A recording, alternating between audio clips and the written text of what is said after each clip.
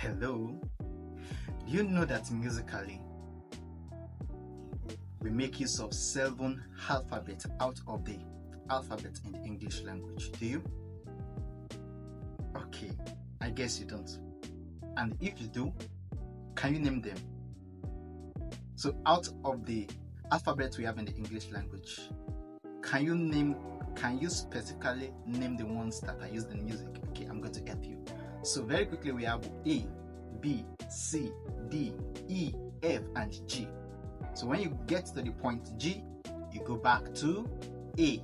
So it's like a circle. A, B, C, D, E, F, G, and then you're back to A. These are the 7 alphabets being used. These are the 7 alphabets used in music, and this is a fundamental knowledge you should know. Okay,